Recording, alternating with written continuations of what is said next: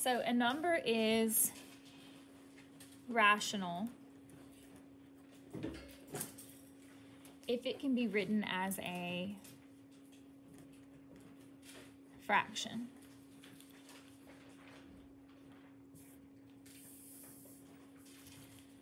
Okay. So underneath we have our vocabulary here. To terminate means that it ends. So we have a terminating decimal. Means that it has an ending value, such as 0.25. Okay, so a number that repeats. Okay, so often we look at, and it has bar notation. Okay, it just means that the values that the bar is over continue to repeat in that order. Okay, so we have repeating decimals.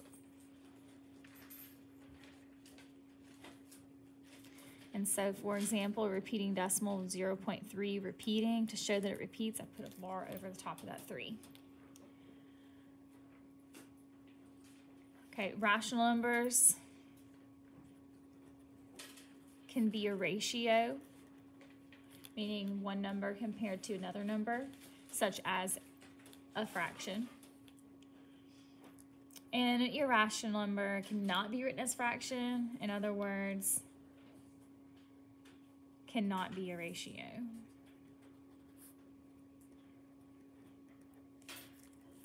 For example, values that are irrational would be pi or any product of pi. So pi or 2 times pi or 3 times pi. Anything that's multiplied by pi value would be irrational. Another value that would be irrational would be like the value of the square root of 2, which we will talk about that a little bit further. Okay, so watch out. Whenever we're using bar notation, the bar being over the 6 and the 3 means that the decimal expansion is going to look like what?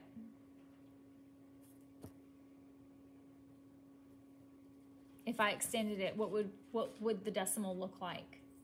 Yes. Yes, the 6 and the 3 would continue to repeat.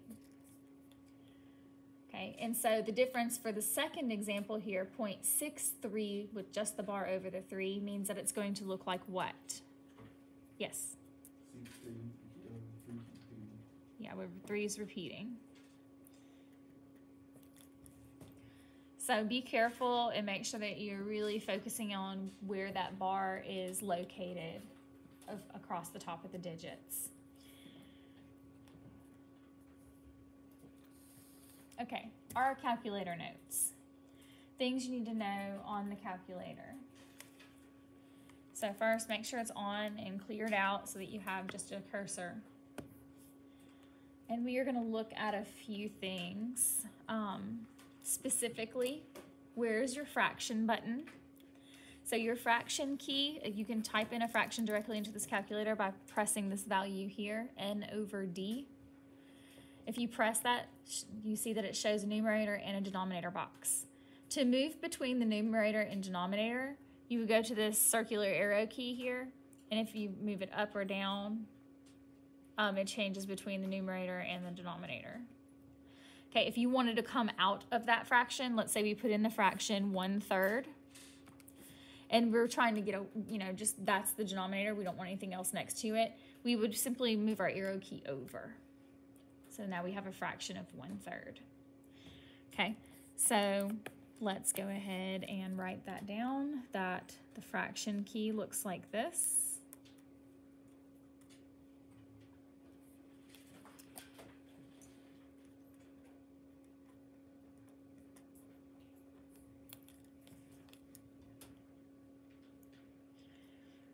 Okay, there is another key that is extremely helpful. It is down here above the enter button, this double arrow key. It's white.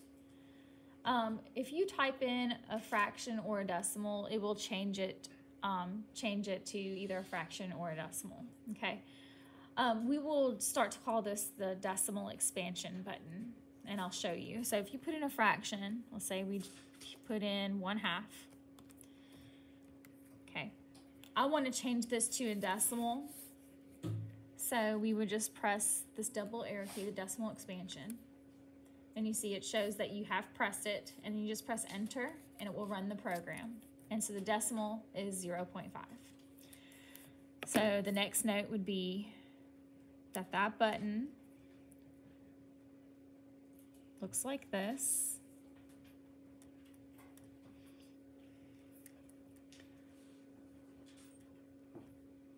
Decimal expansion.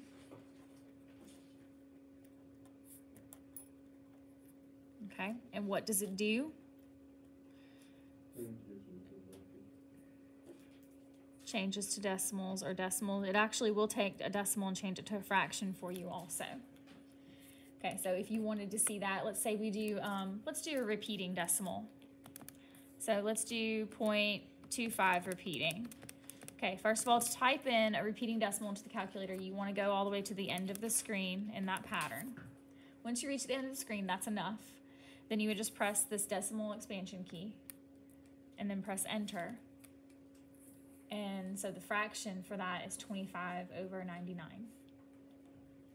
So then we know, because it can be written as a fraction, that 0.25 repeating is rational. So that's why it's important to learn the function of these keys.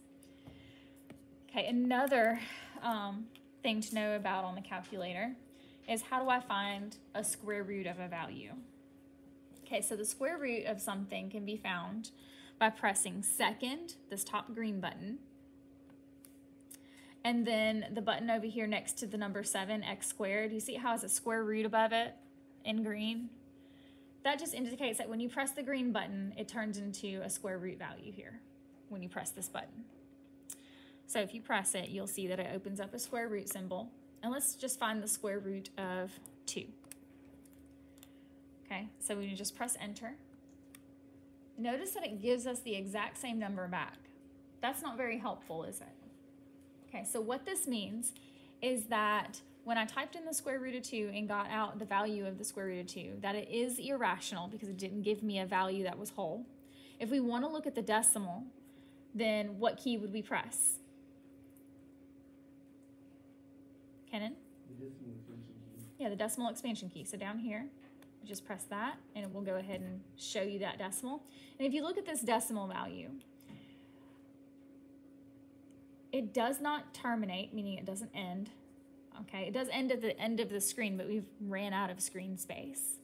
And it does not have any repetition.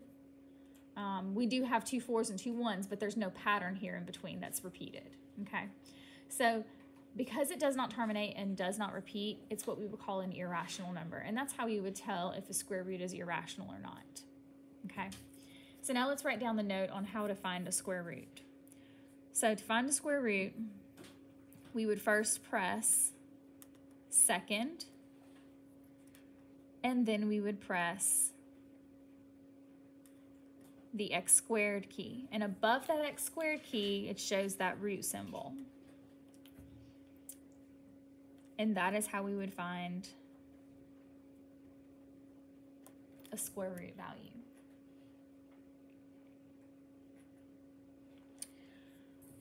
One final thing for being able to use improper fractions and change them into mixed numbers. It actually will go both directions. So let's say you have an improper fraction of 75/25. So let's go ahead and put that fraction in. 75 over, let's pick a different number, sorry, 75/20. So the fraction 75/20, and I need to change that into a mixed number. Now if I press enter, it's going to automatically change it to a decimal, okay? But I want the improper fraction to change to a mixed number. To change to a mixed number, if you look up here, Above this times 10 to the n value, you see it has a fraction and then a U with a fraction button here in green. Okay, that means that it takes a fraction and changes it to a mixed number, or it will go the opposite direction. You can take a mixed number and change it to a fraction.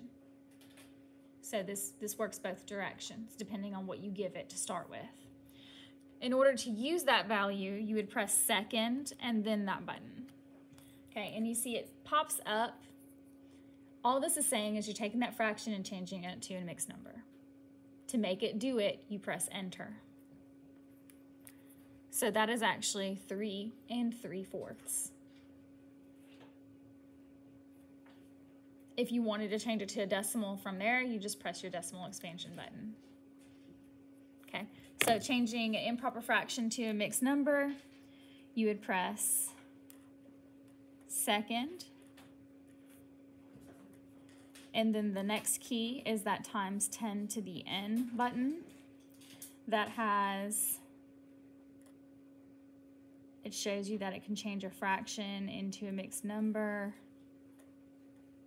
like that. Okay, and so I would make a note down here that it changes improper fractions into mixed numbers.